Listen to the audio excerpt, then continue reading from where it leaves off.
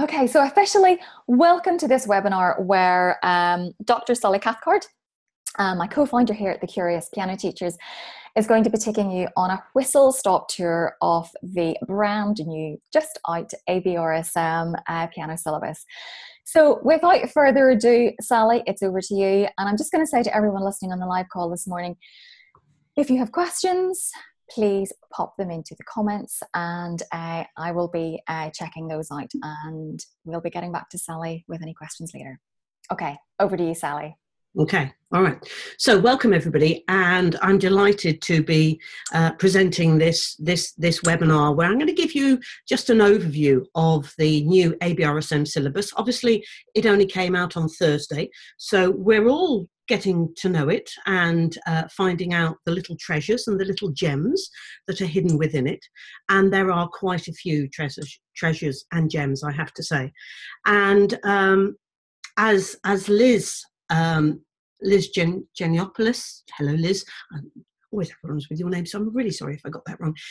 She and I worked as syllabus consultants with ABRSM, particularly on grades 1 to 3. Because there was a feeling that the last syllabus wasn't quite hitting the spot and that something new needed to change. And I think it really has. And I think the changes are also happening in the higher grades above grade 3 as well. But I'm particularly delighted, as you'll see, with those lower grades. So I'm going to start by just giving you sort of an overview. I'm going to take you through sort of the graded books, not all of them, just some of them, and tell you about some of the teaching points that you can pull out of them. We're also going to be looking at some of the alternative pieces, and I have got a whole pile here. Yeah, we've got a lot of music to get through because there really are some fabulous, some of my favourite pieces are in there. So I'm just going to share my screen with you to start us off and just take you through a few things before I actually get round to the playing. So hopefully everybody can see now that you've got me and it says the Curious Piano Teachers. Okay. Sharon, can you give me a little nod? Yeah, I think everything's fine. I'm just going to exit the field. Yeah, I can see it. Actually, I've got it on my iPad here as well, so I can see that we're absolutely fine. Okay, so here we go. So the new syllabus, you'll have to excuse me if I suddenly go into croak mode because I do have a bit of a cough on me still. So the new ABRSM piano syllabus goes live on the January the 1st, 2019. That's the date it can be used from. And really the syllabus has been designed to put music and learners at the very heart of the whole experience. And there was a feeling that in the past this possibly hadn't happened in this kind of way. But we know that in order for pupils to continue learning the piano, they have to be motivated by the music that they're playing. So this is what the syllabus is about. It's about getting those learners engaged, and it's about giving them music that they really do want to play and they really do want to learn. Not because it's exam music, just because it is really beautiful music. And I think it's probably managed that to a greater or lesser extent, but I think it's managed it.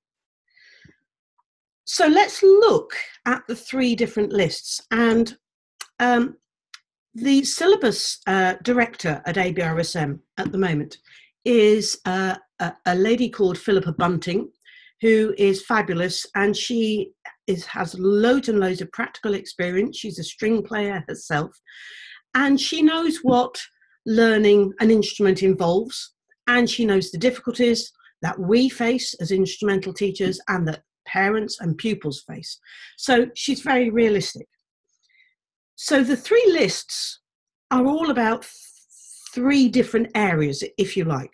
And with list A, the aim was to make this the one all about the digits. It's all about your fingers. It's all about getting things working. So you'll notice in list A, you know, a lot of the stuff is from the Baroque or the classical period in particular. And it's about technique, and it's about having that fundamental technique that we need to have to be able to progress through anything, really. So list A is all about the fingers. List B, well, that focuses on being expressive and communicating musically. So these tend to be sort of more, tend to be a little slower. Not all of them are, but they tend to be slower, and things that children are really, and adults as well actually, are really going to be able to think about, how do I put over my feelings here? Yeah, things that they're going to really align themselves with, and that makes them feel good. So that's list B. So look out for these things as you look through the different lists in the repertoire, because they are quite clear, I think. And list C, which has always been a popular list, list C, and that continues to be the character pieces. So list C is all about the pieces that are really sparky, that they just go, oh, I want to learn that one. Yeah. But hopefully we've got that also in list A and list B as well this time. So those are your three lists. And as I said, it is all about putting that younger learner, in particular at grades 1 to 3, it's about putting them at the very heart of the learning process. Now, it's not just about the younger learner, because we do know that there are a lot of adults, there are a lot of teenagers that are learning as well. And hopefully, you know, the repertoire is getting now so that we can see the right kind of piece for the right kind of pupil that we've got, whatever their age. And I think that is also something that ABRSM are very mindful about, looking into the future, because you're just all looking at this new syllabus. The old syllabus, the next syllabus, which is the one to follow this, is already in the planning stages. Okay, so you might be looking at this one, ABRSM are already looking ahead. So let's get on and let's start. I'm going to come off here and I'm going to start to look at some of the pieces actually in the syllabus. But I do want you to keep that in mind, those three different, let me just take you through those again. List A, all about the fingers. List B is being expressive and communicating musically. And list C is about the character pieces. Okay, so I'm going to stop sharing, which means I'm going to have to put my coffee down, because I need to just have one more slurp before I can give you some of the pieces. We're going to start with the list pieces. And we're going to start at the beginning on grade 1. And I'm going to give you a quick canter through some of the pieces. And I'm hoping, I've got my special microphone here, so I'm hoping that the sound will be okay from your area, from your end. I can't talk and play because it overloads the system far too much. So I will play little snippets and then I will just talk about them. And if you've got questions about them, then as Sharon said, do get and put them into the chat box. Just going to spend a bit of time thinking about grades 1 to 3 then. And I cannot tell you how difficult it is to find the right pieces for grade 1 list A. It's really, really difficult list to find. It's got to be at the right level, it's got to be accessible, but it's got to be engaging without putting them off. You know, it is a really, really tough job. So that's why I'm delighted that we found 3 really, really good pieces. And in particular, I want to pull out Agincourt's song, which is A3. And this is a 15th century English piece, which has lots of energy, lots of drive, and it's been arranged by Heather Hammond. And I'm just going to play a little bit of it to you.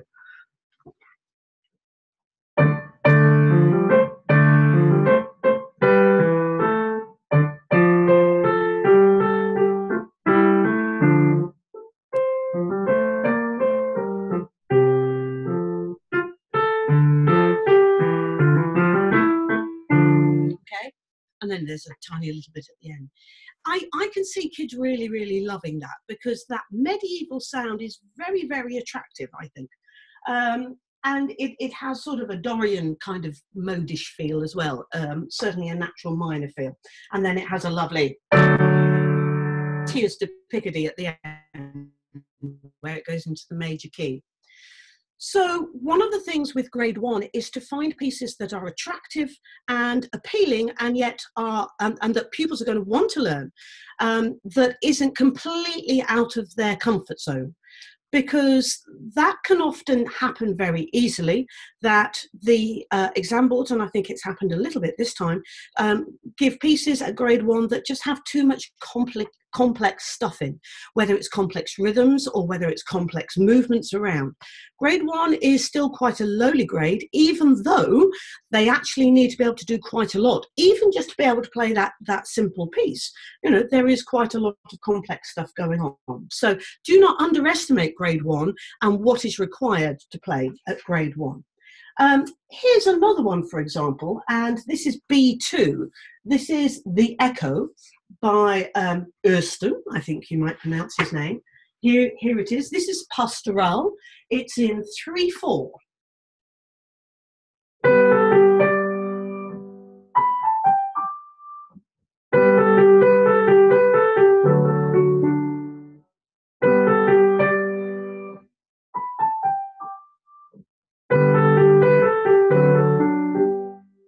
And as you might expect from the title, The Echo, we've got echoes. So it's really good for dynamics and reinforcing that sense of dynamics. Really good for keyboard geography because you have to move around. I've just realised you can't really see the keyboard. Let's move you. That's much better. You have to move around the keyboard, yeah? You're starting here, you're moving up here quite often.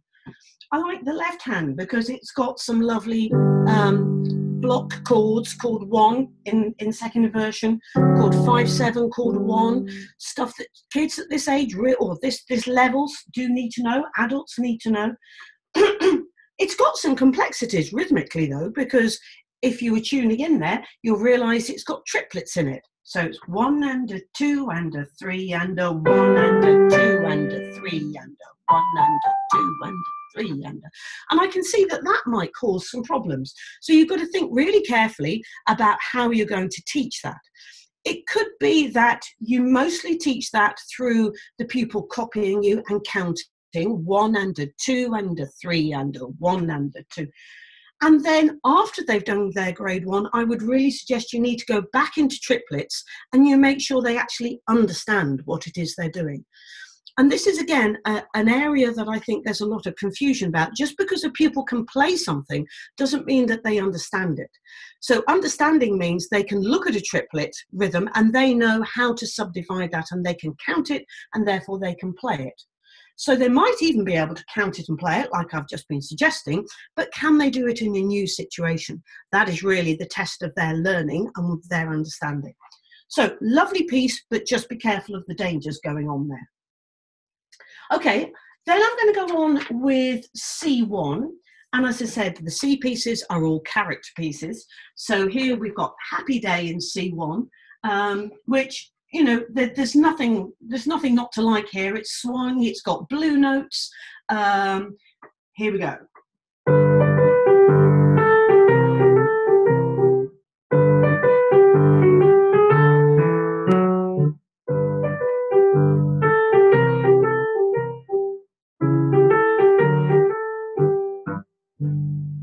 Very, very lovely. Left hand's not too challenging. It's just extending the positions a little bit. That's really nice. That's something that children, stop saying this, that at this level you should be doing. There is one anomaly, I think, which is in bar 4, if you've got the music there. The left hand fingering is a bit strange for me. It goes 4, 3, 2, 1. No, I think that should be a 4. I think it should be 4, 3, 2, 4, lift and move back. Yeah, putting your thumb under there is not a good idea at all. I think with this piece, you've got to be careful with the last 2 bars. And here I would be a bit messy personally. I would take those last 2 bars completely out of context and I would teach the last 2 bars, which go like this.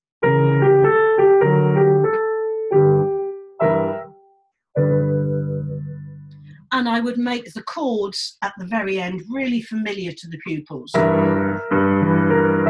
And I was doing something similar with a pupil last week in that I wrote the names of the notes onto a piece of paper like this and he had to work out had to find them on the piano. And then we played a little game. So he'd play the chord. It's a nice juicy chord, isn't it? That? Get them to enjoy the sound of it with the correct fingers, of course, and then get the feel of it here, take it off, and then I would count 1, 2, 3, and he would find it again. And he can only put his hands up there when he knows he's going to go there. What you don't want to do is to go. Yeah, you want them to think of the chord as a unit. So the hand takes the fingers to the notes. Something my pupils learn to say, hear from me a lot. Your hand takes the finger to the notes, yeah? So it goes in that kind of position. Okay. So we do lots of practice with that. I get him to walk to the door and then come back and play it straight away. So he's got to have it in his head. So the chords get taken away from the context and they learn the chords away from what it looks like. And then they recognise it as what it looks like, and then we reinforce that. So happy day, that's really nice. C2, who said mice? Well, yeah, I think that's going to be quite a good one. And then we also have Egyptian level. Now, I was delighted because I did this presentation on Friday at Blackwell's Music Shop, and you know, the composer came along to this, so that was fantastic. Kevin Wooding, it was delightful to meet him, and this comes from a book called Spooky Time Piano, which I'm sure a lot of you know because it's one of the Pauline Hall publications. And here it is. It says Egyptically at the beginning. Oh, yes.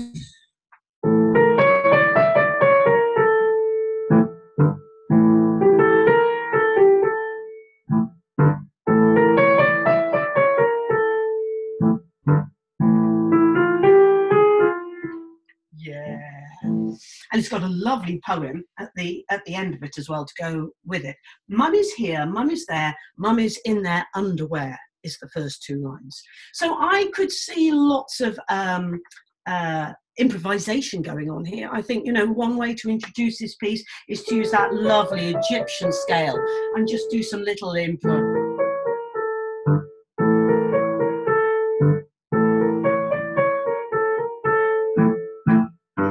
Yeah, and lots of imagination going on here, I think, without too much of a problem.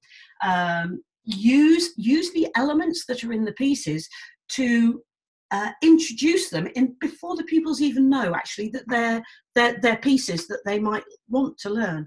It's a really good way of engaging them rather than playing, say, oh, here's the first piece and here's the second piece, you know, which one do you want to learn? Do different things, get a bit messy, get a bit imaginative. That's why we love playing the piano, isn't it? Because we're creative, because we're imaginative. Think about that in your teaching as well. Okay, I must move on because that was grade 1.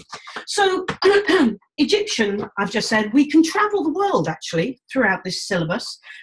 We can go to Paris, we can go to the Tyrol, we can go to Germany, we can go to New Orleans, we can go to England. Lots and lots of different places actually that we can go to. If we use our imagination again. So let's go on to grade 2. And this starts with the first piece, Lesson in C. Now, this is by Diabelli. Here we go. I'll give you a little blast.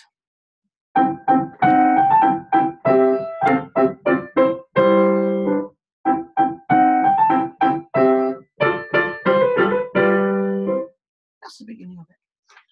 Charm and elegance. Yeah, that's the beginning of their understanding of classical style and, you know, how you shape a phrase. You've got lovely, I mean, it looks a long piece because it's 2 pages long. How exciting is that? But the structure is really, really obvious because it's A, A, B, A, you know. So actually you learn 16 bars, something like that. One thing I think I'm really pleased with the grades 1 to 3 repertoire is the development of musical concepts.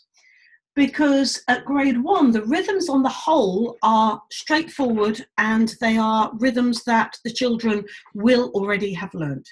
There are some dotted crotchets and quavers, there are some triplets, but on the whole, I don't think there is a single semi-quaver in these books anyhow, which I think is right.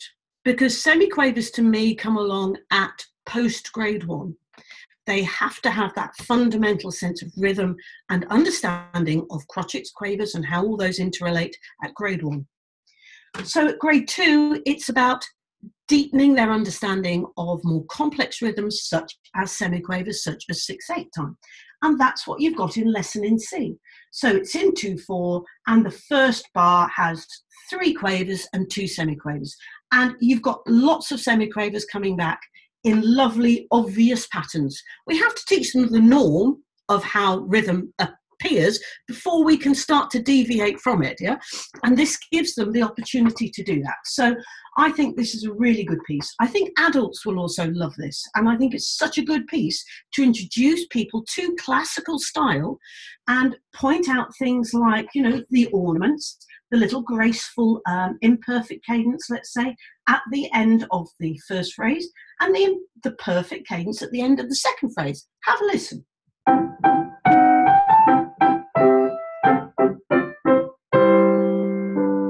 There's that lovely, quiet, imperfect cadence. It's 1C5.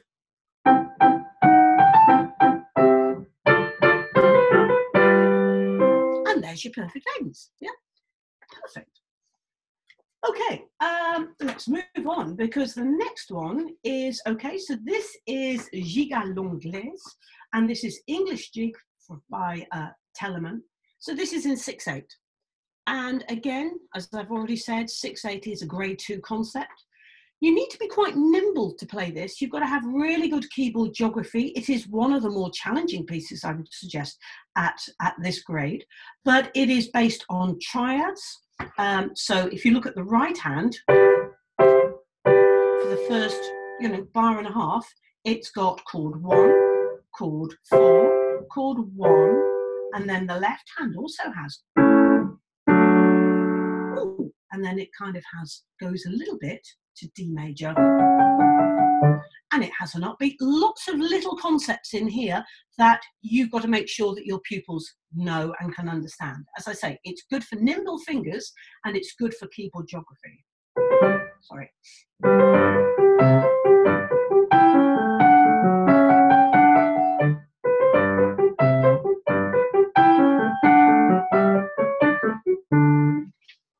Modulation.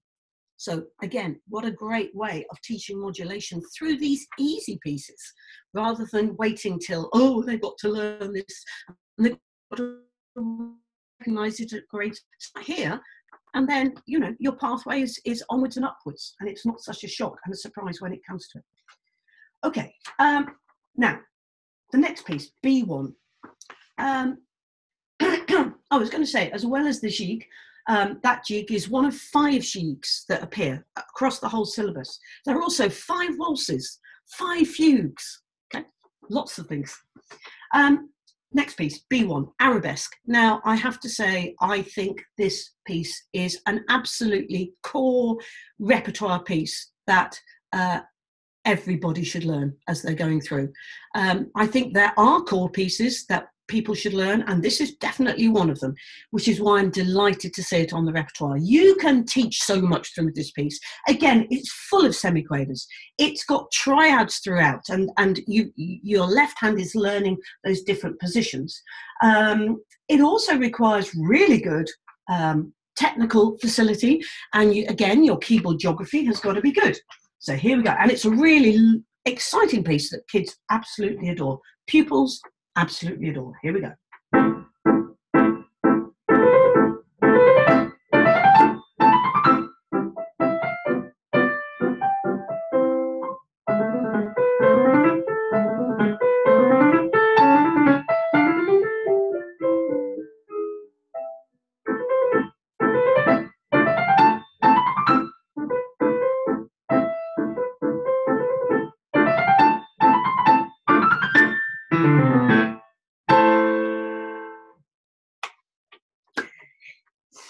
So,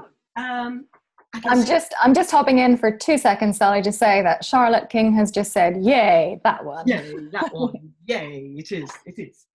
As I say, so much you can do there. You've got to take particular care. I'm sure a lot of you have taught this in the past, and that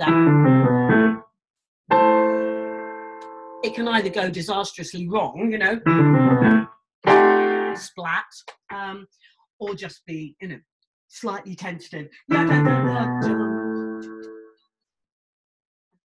which is not how you want the piece to end. But if you use that technique I was showing you earlier about the chords and how you find the chords, take the chords away, get them completely familiar with that first, and then do the jump to it, then that helps lessen it, I think. Just a little point before I move on. I mean, I could spend the whole hour on this piece, to be honest, about teaching this, the technique of playing. So this little, yeah, it's one movement. It's not da da da da da. You don't want them to learn that, but you want them to learn then little one, down, up, and it's almost the wrist. Again, it's this idea of the arm takes the fingers to the note, and it's the arm and it's the wrist and the fingers working together, as Graham Fitch calls, in a blended way. It's a blended movement. Look, my arm takes the fingers to the note. Yeah. So it's that down, up. It's like a little chain of pearls. Diggy diggy dum, diggy diggy dum. Just try it out yourself. See, work at that yourself a little bit before you go and teach it. I've got to keep going. So, C1. Yes, June Armstrong. Delighted that 2 pieces by June are on the syllabus. And this one is Dusty Blue. And this is from her pieces called Paintbox. If you're not familiar with June's music, please do go and check it out, because it is just utterly delightful. June is a piano teacher just like us, and she creates the most wonderful sound worlds and soundscapes, if you like. And again, we want our pupils to fall in love with playing the piano. We want them to really engage with the sound. And in one of the pieces later that I'll play by June, you'll hear what I mean, because playing the piano isn't just about going fast and furious, is it? This one is Dusty Blue. Of course, it's a 12-bar blues. What a brilliant learning opportunity that is. And again, lots of improvisation you can do for this. Teach the pupils the pattern of the 12-bar blues. If you're not sure what a 12-bar blues is, then this is a 12-bar blues. So just work out what the chord pattern is in the left hand.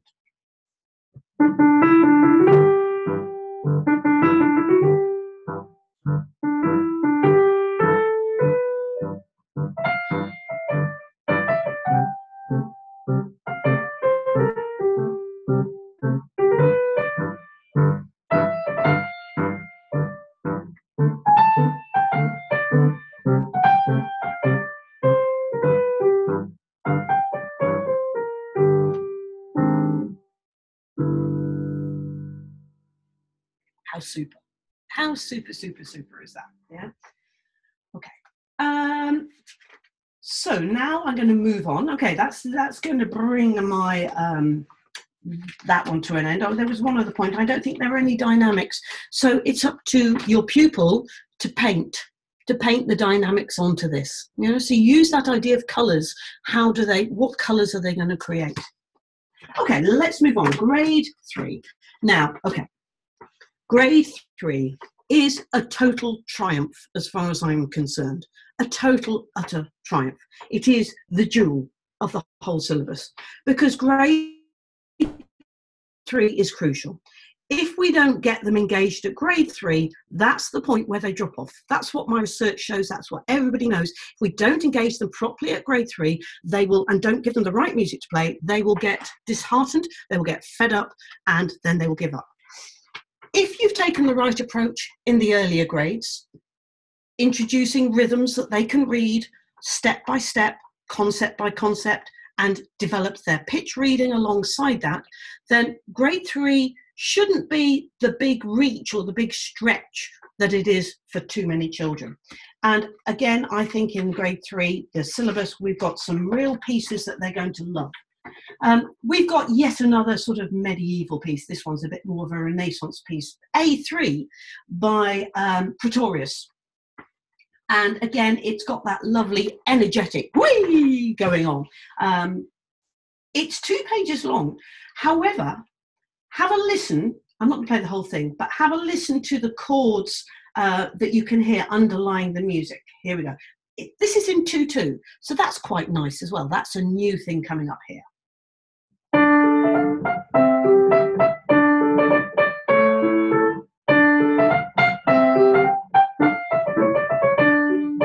Oh, I added a little ornament of my own there that's not there. Can you hear? It goes D minor, C major, D minor, A major, D minor, C major, D, A, D. Yeah, and that's it. That's the chord structure for the whole piece. So the next bit, it goes into the left hand.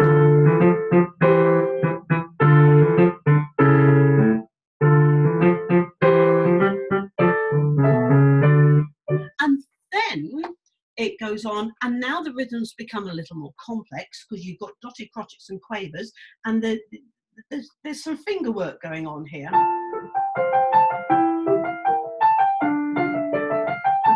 So that will take some unknitting, yeah. And again, depending on how you introduce this to the pupil, I would recommend not taking a bar one approach. Introduce them to the chords. Again, you can do some improvising on those chords before they even know the piece occurs. You could introduce the rhythms, for example, in the B section, which is that bit we just talked about, bar 17, dotted crotchet quaver, 4 quavers.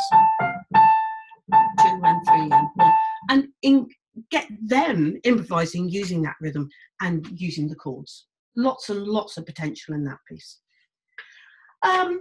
Okay, the next piece, B1. Now this is by Walter Carroll, and of course, you know, Walter Carroll, much loved composer over here, still much loved because his music is just very beautiful and very evocative.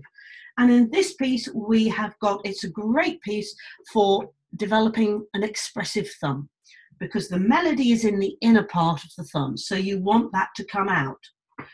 It's also good for developing their pedaling.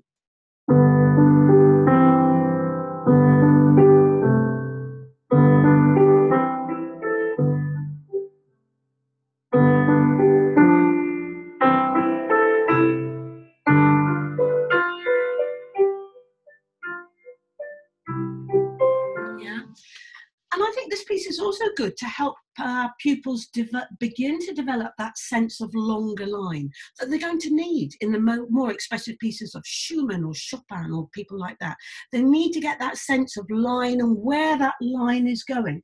And this will help them to do that. So a really beautiful piece, sensitive pedaling needed, an expressive thumb, and then they can really develop their sense of colour and their sense of style and character.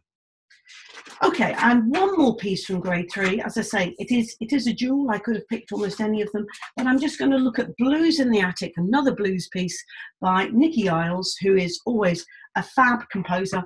Really quite a funky little piece, this.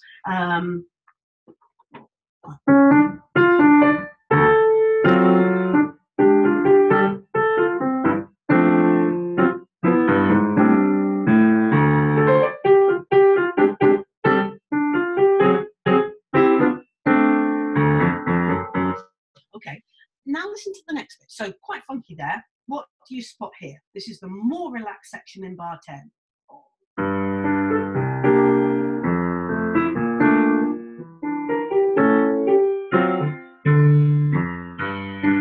Pauses again.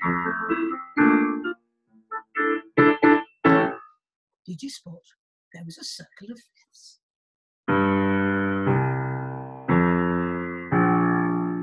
Didn't sound quite like that, yeah? But again, what a great opportunity for introducing that idea to pupils. They need to know about circle of fifths as they go up, as they learn more scales, all necessary. Okay, so really good one there. Let's move on. So by the time you get to grade 4, the music is definitely getting more demanding and more stylistic awareness and sense of interpretation is needed. However, if you've built on those secure foundations we've been talking about at grades 1 to 3, then it shouldn't be, as I've already said, a big problem. So you've got, for example, the Sonatina by Bender in A2. And This is now, again, it's a longer form. It has a DC Alfine, so really it's nearly 3 pages. You're developing things like hand crossing, and you've also got you can also help your pupils to explore the structure behind the sonatina. I'm not going to play very much of this, but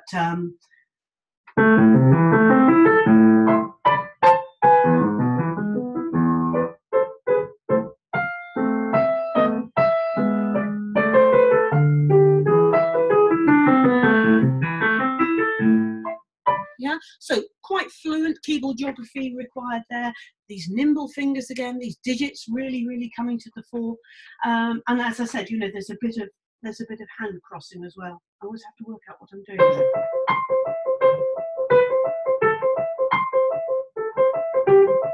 So again, different textures beginning to come in now, and how you sustain that line through there. Again, it's just building on what we've already seen, isn't it, with the previous classical music. And then to contrast it, we have B2. We have another Walter Carroll piece, by the way, which again pupils will really love. The reef, you know, imagine the waves crashing.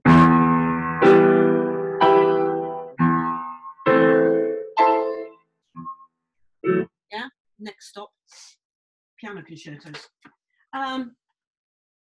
But let's look at B2. Now, this is by Grieg.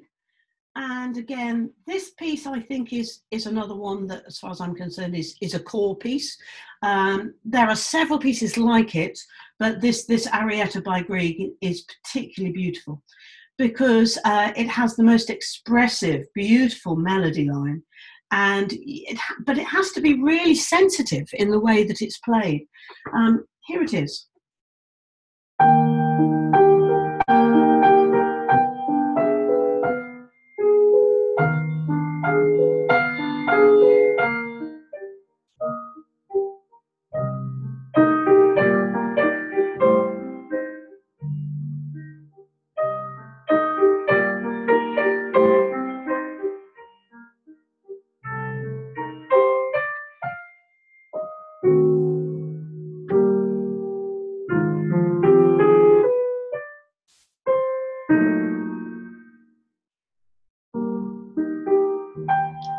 Etc.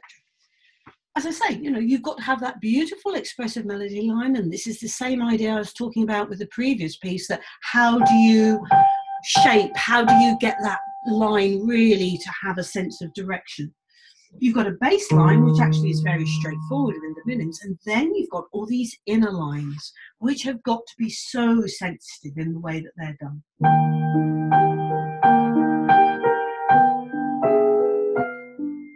Yeah, really very delicate, very quiet, and it's a question of how do you balance your hand so that the weight goes onto the little finger. You know, the whole alignment of the hand is coming down here towards that little finger, and the thumb on these inner fingers are hardly playing the keys. They're really just glancing over them, and the same in the left hands, really.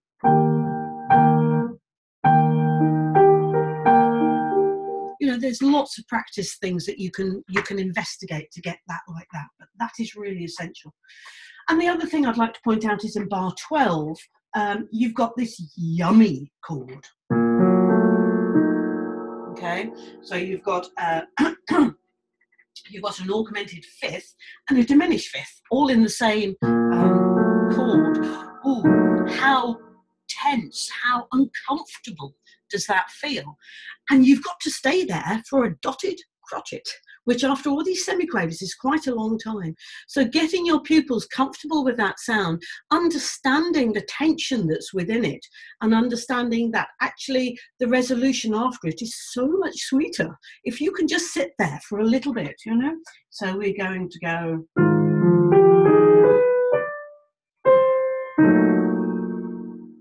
And here's a resolution. And then. Okay, I must stop getting so excited. Now, let's go on to C2, and this is a quella. Now, I don't know whether anybody's come across a quella, but a quella is a South African song, dance, street kind of feel. I first came across Aquella when I was in South Africa back in 2005, and Michael, my husband, and myself, we were in Pretoria, and we were visiting a field band, as they were called, which is full of young musicians, late teens, early 20s, playing the violin, playing lots of classical music in a very fluid, flexible, unique kind of way. And we were lucky enough to be invited by them to the presidential guest house. And this was to play at a dinner. I wasn't playing, I was just visiting. To play at a dinner for President Mbeki, who was the president at the time. And he was hosting this dinner at this guest house. And the field band had played in the first course. And then they stopped and they had their dinner. And then I think there was speeches and things afterwards, probably something like that. So before the street band played their sort of second set, if you like, after they'd had their dinner, they all picked up their instruments and they started to play quellas, which are these basic forms, really. They're just kind of chord 1, chord 4, and chord 5, kind of funky. And everybody stood up and they all started dancing, and Mrs. Mbeki stood up and she started grooving as well. So it was great to see that we've got a quella here. Quella for Caitlin.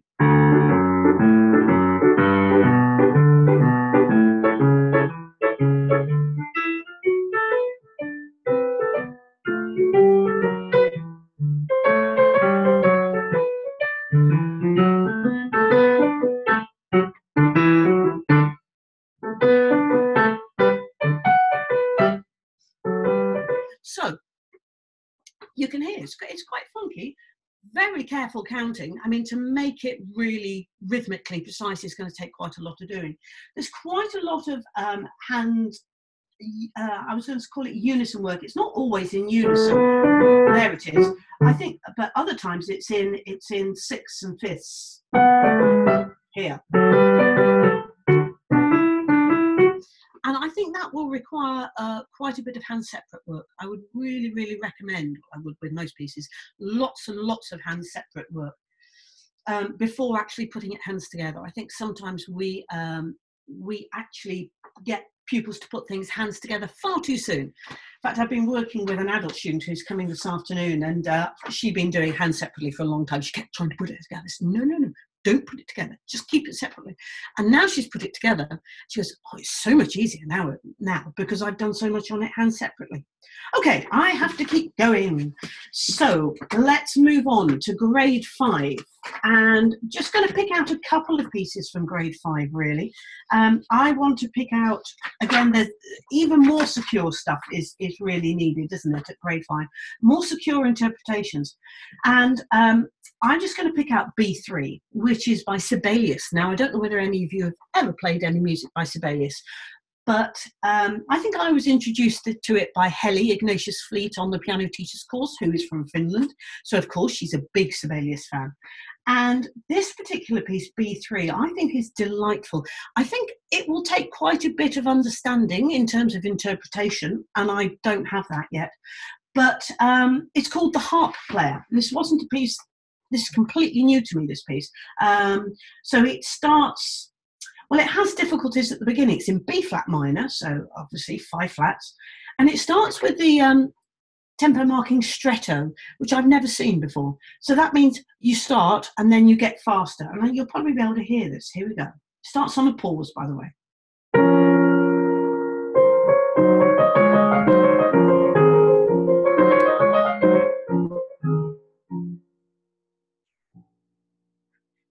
Here's the harp player.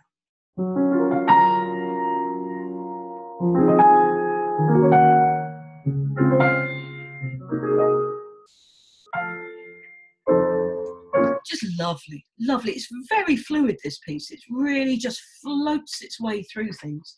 And I just adore the chords. I mean, you know.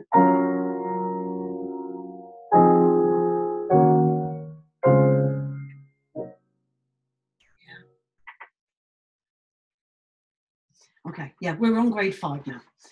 No, I haven't missed grade 4. I'm just looking at some comments now. I didn't miss grade 4. So we are on grade 5, but we are moving on from grade 5. We're going to do one more grade 5 piece, and that is, yes, C3, which is Film Noir by Mike Cornick. And this is, I think, sort of based film music, and it says at the bottom Hollywood crime drama from the 1940s or 50s. I think this is a good piece where you can start to explore with your pupils the whole concept of film music. Something they usually have to do at GCSE music, and they need to have an understanding of how film music is possibly different, how it, you know, needs to accompany a storyline. And I think you could bring in all sorts of ideas and other concepts to do with film music. You know, they all like to play music from the films, whether it's Star Wars, whether it's Harry Potter, but, you know, take some time, make it a little project that you look at film music together if they're learning this piece. Grade 5 could well be doing GCSE at this particular time. So here we go. With menace, it says. Not sure I'm going to get that one.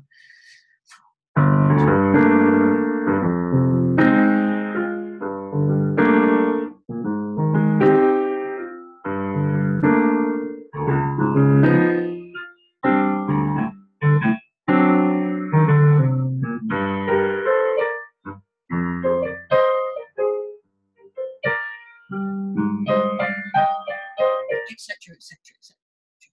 As you notice, I improvise where I don't quite get the rhythms right there. I just kind of, well, it's something like that, because that's going on to sight reading. That's what you need to do. Okay, so that is grade 5. And of course, that does often mean that students reach a watershed at that particular time. But they should be really well set if they're looking at those kind of pieces, and the progression is really beautifully balanced. Whatever pieces they're learning, by the time they get to at the end of grade 5 kind of level, then grade 6 should just be a little step up and a celebration of what they can already do. And by grade 6, we really are looking at them as a true pianist, I feel. The complexity does go up a level. I'm going to go straight in to B2. And I am very conscious I'm running out of time. So I'm hoping everybody can just stay around for a little bit longer, because I just want this to kind of evolve. Another core piece, Chopin, B minor. Prelude, beautiful.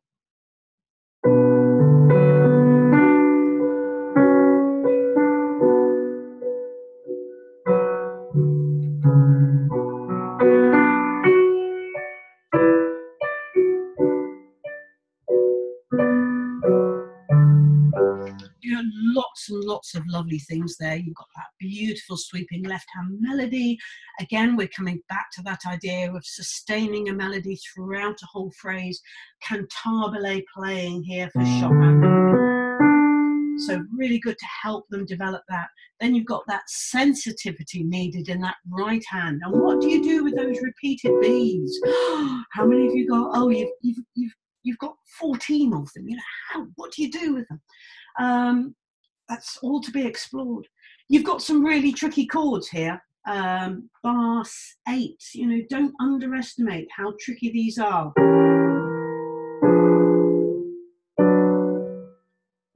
And chord legato needed wherever possible. So again, lots and lots of teaching potential in this, lots of things that the students can learn from the piece itself.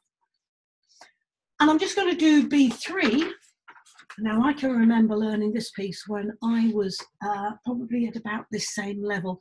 And you know how it is with pieces you've learned as a child, that they remain kind of forever dear. And I just love this scherzo. You've got to have a sense of the longer form, if you like. Whereas with the Chopin, it's 2 pages long, but and it's very intense. This one has 4 pages. And it has a DC, yeah?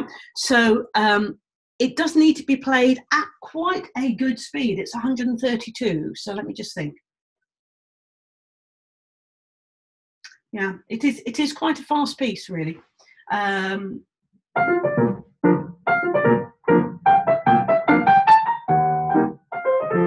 Close.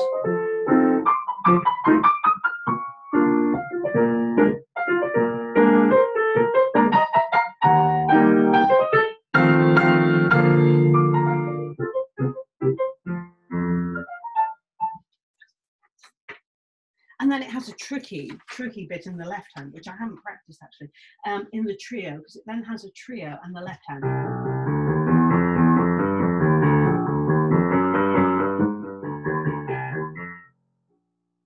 Which is fine if you can do the fingering. So fingering is key, absolutely key in that bit. So again, another classic piece that's really good for pupils who have kind of that bigger sense of where they're going and how to sustain that. And I'm just going to pull out one of the pieces, therefore, from the C's. I think there are some interesting possibilities to look at, and remember that we've only had this since Thursday, so we're all getting to grips with it ourselves. The Iber, which is C2, and I've always had a little bit of a soft spot for Iber myself, and a lovely introduction to French music, which is always light and delicate and has a certain refinement, that we expect from French music. So let's just give you Serenade sur l'eau, Serenade on the Water. Sorry, let's do it again.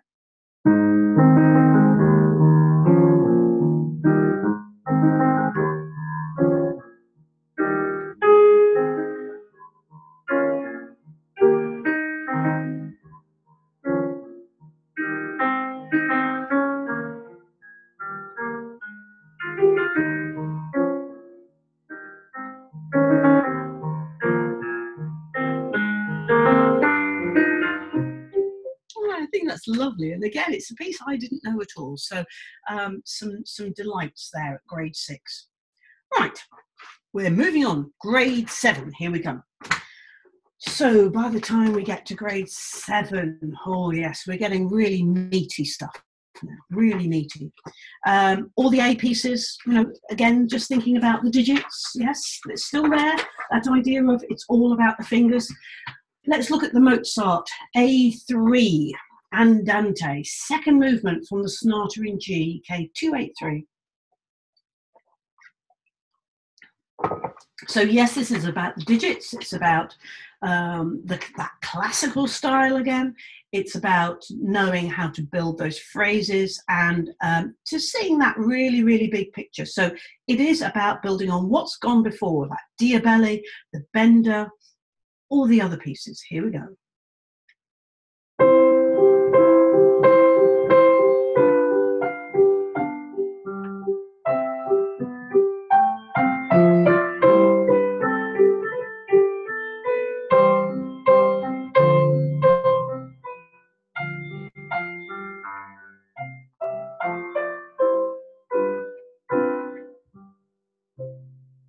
As a little starter, yeah.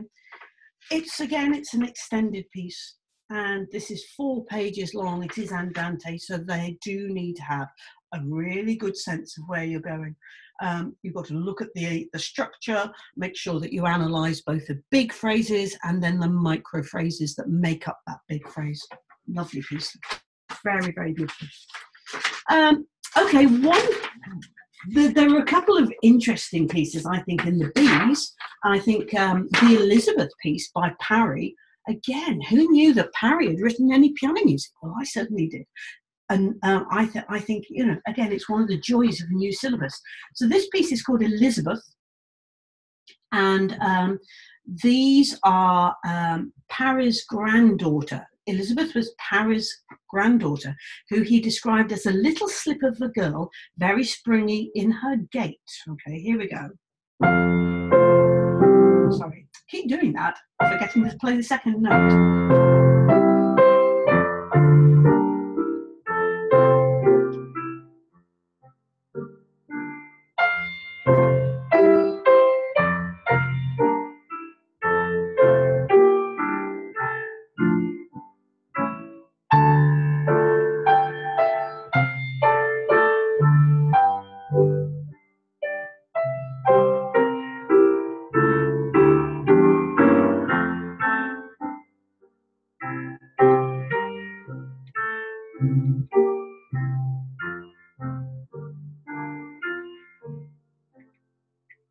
Okay, just really, really lovely.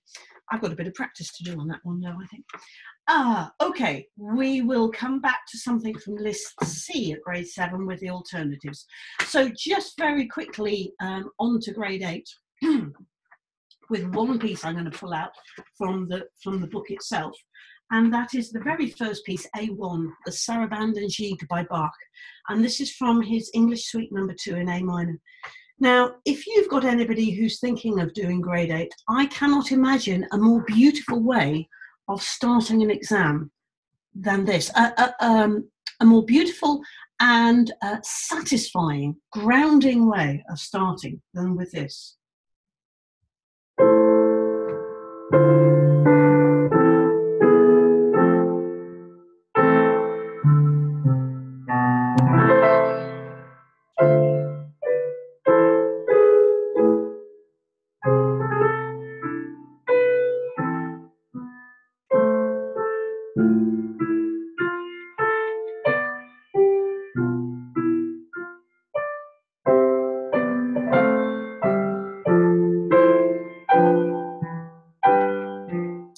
I just think that's exquisite, that one. Yeah, I just think to start an exam like that would make my heart sing. Okay, so mature and musically assured playing though at grade 8, that's really what it's all about. So that is my very quick trip through, and I can see I've gone past 12 o'clock, but I am going to keep going, and I'm going to take you through, if you can stick with me, or we'll be up on YouTube, so you can clock in to this bit if you want it, so we're an hour in, because I have got a whole load of music, and I won't go through all of them, but I do want to pick out certain ones that just give me deep joy. So I'm going to go back to grade 1. There is a great, for example, in the A's, I was talking about A1, really quite hard to find, 2 pieces, both from the same book actually, both from this Pathways to Artistry, which is edited by Catherine Rollin. And 2 of my favourite pieces, Quadrille by Haydn. And did you know Haydn has more pieces in the syllabus than anybody else? Haydn is definitely top of the syllabus.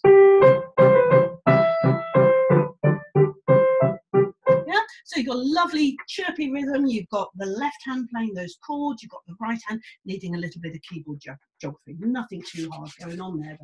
And then you've got A Lovely Day by Turk, and this one again, very straightforward, a little bit of movement needed, some dynamics. Sorry.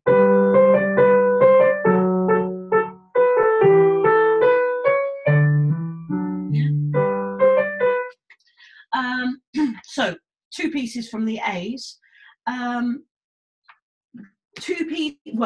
piece from the B's, and that is from Piano Star 3, and that is by Andrew Eales, and there's a lovely piece in here. Delighted to see Andrew's pieces in here.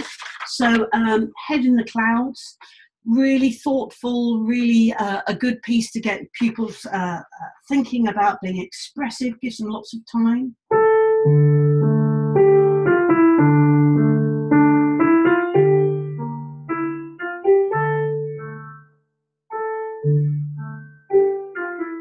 Yeah, lovely.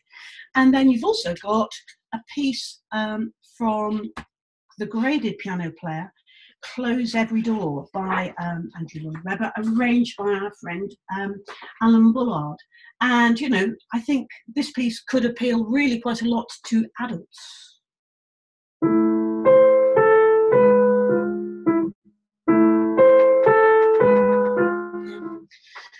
I just want to say and really absolutely implore everybody to go and look at the alternative repertoire pieces, because there are so many great pieces. And do you know, very few candidates actually come in and play pieces from the alternative repertoire. I think it's 1%.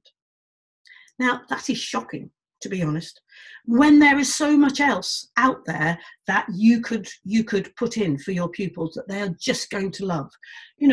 The books are a starting point. That's all they are. You can go. Somebody asked me on Friday at Blackwell's, can you play 3 alternative pieces? Yes, you can play anything that is in the current list. So you don't have to have the book at all if that's what you decide not to do with a pupil, okay? So do go and explore these, because they really are quite super, as you will see. I'm going to keep going, because there is another piece as well by Heather Hammond, and this is C4, in the scrum, and this is from Cool Piano Sport. Funky, what does it say? Funky pieces for grade 1 to 2. And you see, the other good thing, I'm getting terribly enthusiastic, I know. The other good thing is they're full of other pieces that they can play. Really good pieces that they can feel like pianists, which is what we want. Here we go.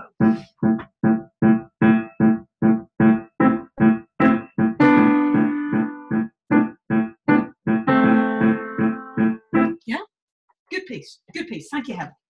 I'm going to move on, and we're going to go on to the B's. Yeah, just a couple to pull out here. Night Journey, the one by Gerlich. I don't know which book that's in, but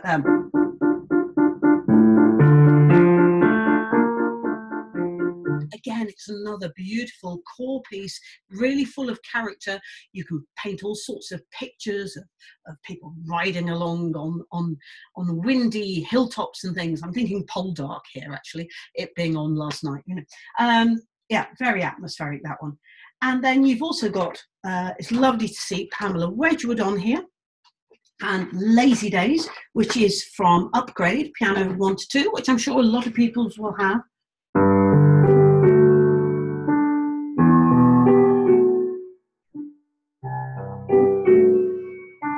Lovely. And then it comes in with a left-hand melody.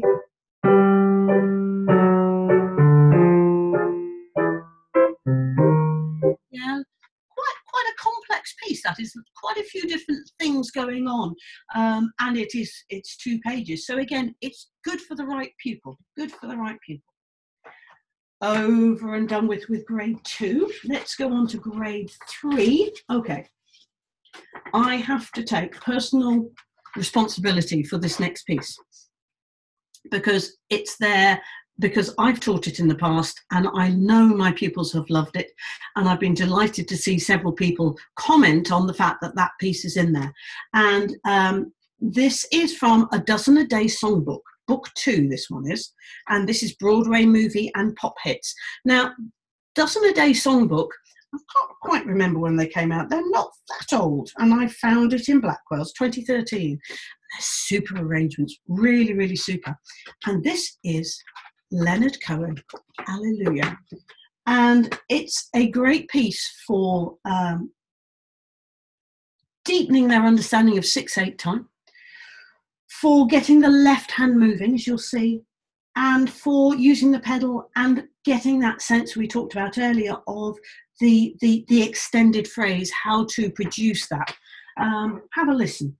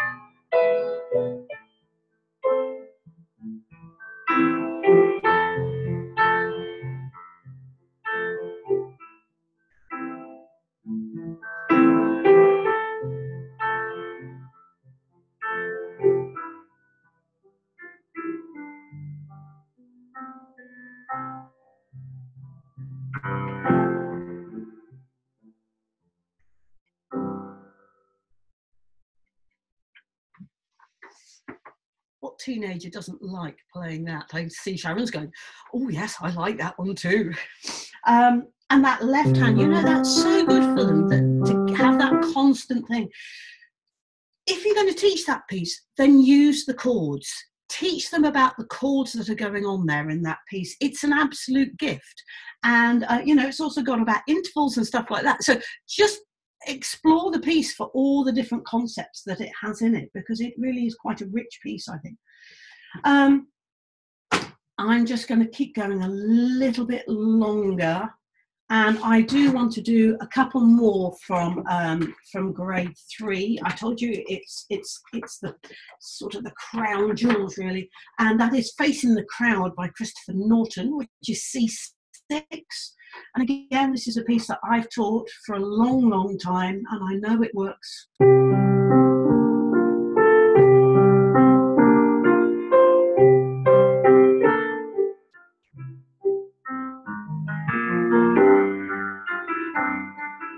Yeah, again, it's a thoughtful, kind of introspective kind of piece.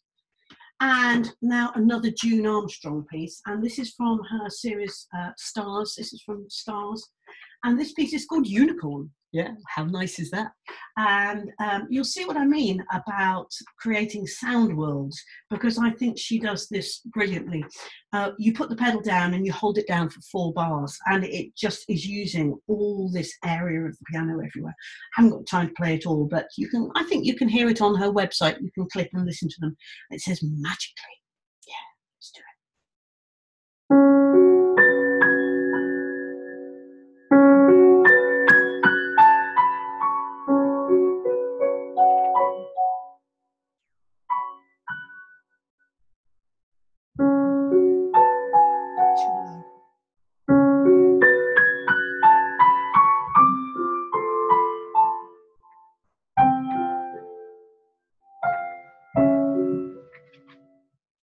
Yeah, that's what we want them to fall in love with. That, oh, this is just so beautiful. Yeah, and people are going to love listening to it as well and go, oh, that's amazing. Gosh, could you teach me how to play that? That's what we want. And with the Leonard Cohen as well. Okay, moving on very quickly. Grade 4, just one to mention really from the alternatives. I'm not saying there's not more, but you know, and that is Sleepy Town Blues by Ben Crossland. And again, really good to see that Ben has got something on the repertoire. And this is from his Cool Beans, Volume 2. And again, this is a nice blues, nice and laid back. Starts quite straightforward, and then when it gets after the first 12 bars, 10 bars I think it is, it becomes a little more complex.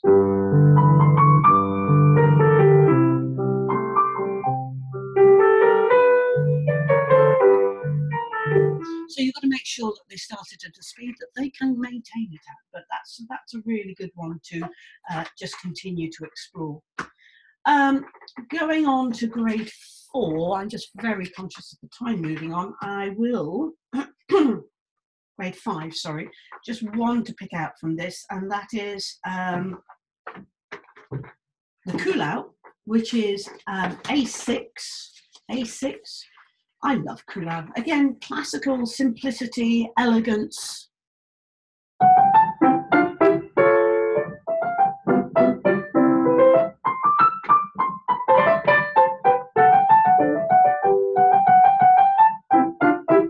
Yeah, really, really a very jolly, lovely piece.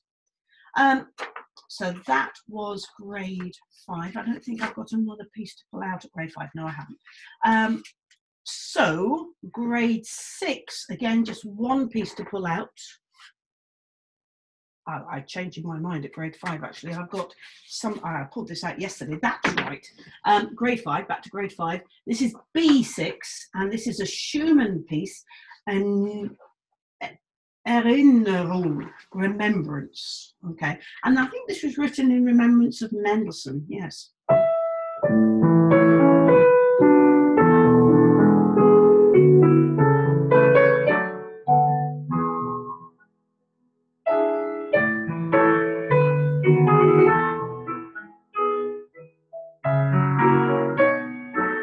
Yeah, a beautiful, beautiful, thought-provoking piece.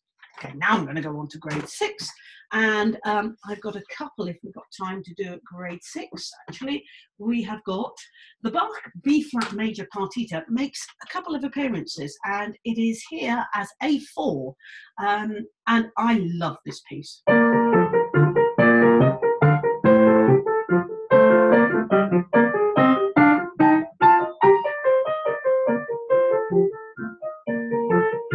Yeah, and it kind of jollies along, and then we get into Minuet 2.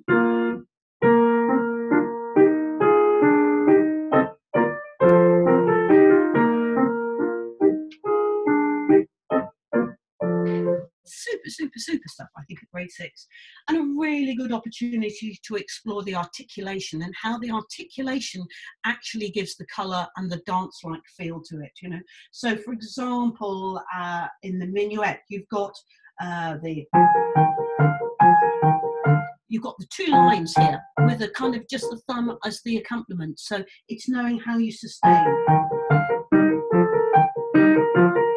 and bringing out all those little lines. Delightful stuff. Okay. And then Cimarosa, actually. Cimarosa, I just really like him. And he's got A5. I'm not going to play it, but it's quite a good piece, that one. I think I am just about getting to the end. There's a few more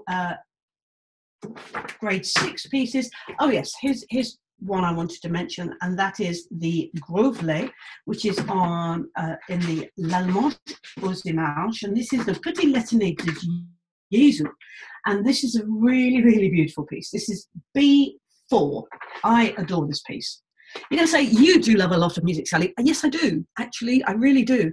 And I think we really have to make sure that our pupils know about it. You know, why do you play the piano? Hopefully because you love it. So why not enthuse about it?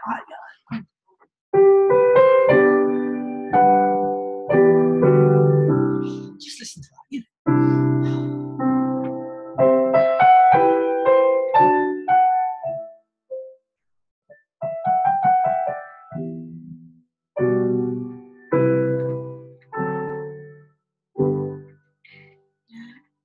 Just utterly exquisite, that. Okay, I could sit and play that forever. And then I've got two more, I think. Grade 7. And again, this is one that I am particularly pleased to see. And this is C5. And this is a sonatina by Cacciatore. Now, I run something called the Oxford Piano Group. And I have adult players who come along, and I have a octogenarian as part of the group, and about 5 years ago he brought along this Cacciatorian piece, and we all went, oh wow, I've never heard that, and I've never heard this piece before. And I actually sort of passed it on to ABRSM at the time, and nothing happened with it, and now here it is on the syllabus. I can't claim credit for it at all because possibly somebody else knows it, I think, probably. But I'm just so pleased to see it. And if you're struggling at grade 7 to find something, do have a look at this. It sounds harder than it is, I promise you. Sorry.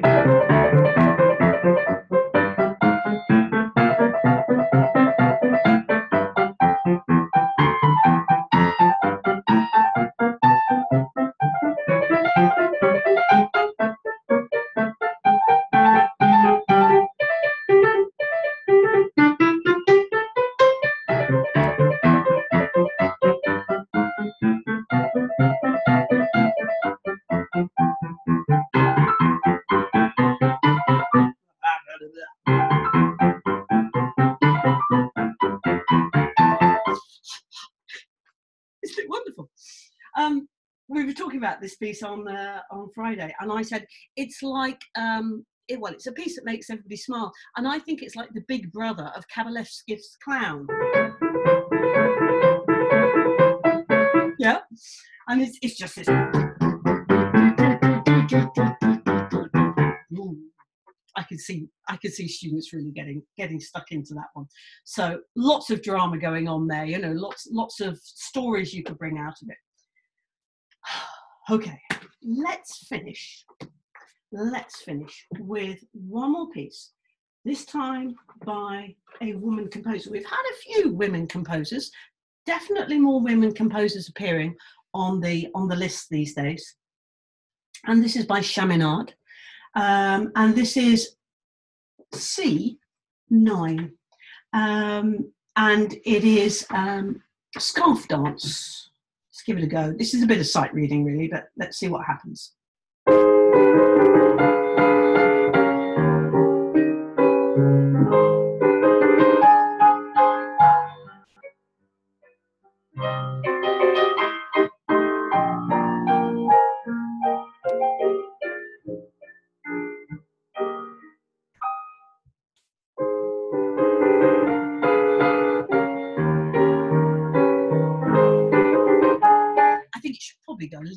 faster than that, but lovely kind of waltzy type of feel to it, and definitely one that's worth investigating. Okay, so that is literally a whistle-stop tour. We promised it you. A whistle-stop tour, but hopefully it's given you an overview of some of the delights that are there in the syllabus this time. As I've said before, I'm particularly delighted with grades 1 to 3, and I think that that will motivate quite a lot of students to choose to learn pieces and to give them a go. But do go and look in those alternative pieces, because there's loads more in there that are really, really good. Wow. Thank you, Sally. And you know what? It's actually, I'm sure that every piano teacher listening to this, or indeed if you're listening to the replay, will agree with me that it's just inspiring to see someone as passionate as Sally about the music and presenting it in this way for us. I mean, Whistlestop Tour, indeed. I mean, we've got through masses, and I mean masses of music in the time frame. I know we've gone on a little bit, but actually lots and lots of you have stayed around, so thank you so much for doing that. Now, I didn't want to be kind of answering questions as I was going along. I knew there were some, and I think actually one question that I didn't. I just want to go through. Let's see. Was it Gillian had asked something to do with, and I think the answer was Ben Crosland. I think it was. So just remind us again, Sally, what the book, Ben's book's called. The book is called Cool Beans, Volume 2. Cool Beans. I was going to say something else, Beans, but yeah, Cool Beans. Cool Beans. I think that's the one you were looking there for. Blues.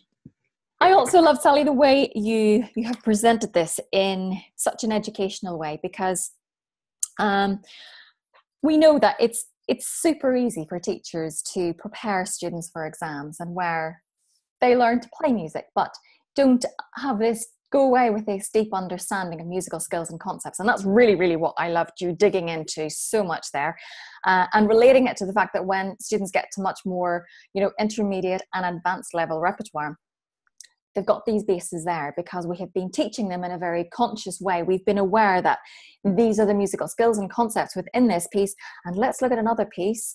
So I really, really, really love that. And I know that you also at some stage had talked about how it was bringing back memories of what you had. And actually we have Gillian Graham from Dublin on the call, and I noticed she said the same thing of going, oh, it's bringing back memories of the music I played as a student. So I'm sure many of us on this call have had the same experience of going, oh yes. So what I'm going to do now is I am going to just confirm that I will be getting this up onto our YouTube channel. Everyone who has registered to be on this call today will be getting an email from us a little bit later on today. And in that email, you will be getting a link to the replay. You'll also be getting details about the discount that we have secured with Manumat. And actually, Sally, can I get you just to quickly type into the chat box, just if you haven't come across Manumat before, it's www.manumat.co.uk. And the coupon code to get 20% off is CPTP120. Say that again. CPTP120. Again, don't worry if you haven't quite got that. I know Sally's putting it into the chat box right now, but I will be sending that out in the email. So if you haven't got it there now, you will get it in a moment. Members will also be getting another chance at getting 25% discount of any orders over £125 on ABRSM books. If you're not yet a member of the community of the Curious Piano Teachers, I will also be sending out a link. And if you want to hop in, we don't do this very often, but sometimes on these special webinars, we do this. So if you're not yet a member of the community, I will pop in our latest brochure, which will still have live links, and you can join today. There's so much more I could say, so much more from what Sally's been getting us really excited about. But we know that we have actually gone on quite a lot longer than 60 minutes. So I think we will call it a day. But as I say, if you have enjoyed this, this is the sort of stuff that goes on inside the community of the Curious Piano Teachers. And I know we've got lots and lots of members with us on the call today. So it's just lovely to have you here as well. Sally, any final thoughts? Well, I was just going to say, you know, we are putting this up on YouTube. It's there for anybody. So if you know of teachers who maybe haven't heard of the Curious Piano Teachers and you think they would benefit from listening to this, then please do feel free to share the links, because, you know, we're providing hopefully a service that is of use to you, the piano teacher, wherever you are. And we just want to pass it on. We want to pass on the love, really. We want to get those pupils learning those pieces and really, really enjoying playing the piano. Okay, so just do share whatever you like. Lovely. Have a great rest of the day, and we look forward to seeing you on a live webinar again sometime soon. Thank you so much for joining us today. Bye-bye. Bye for now.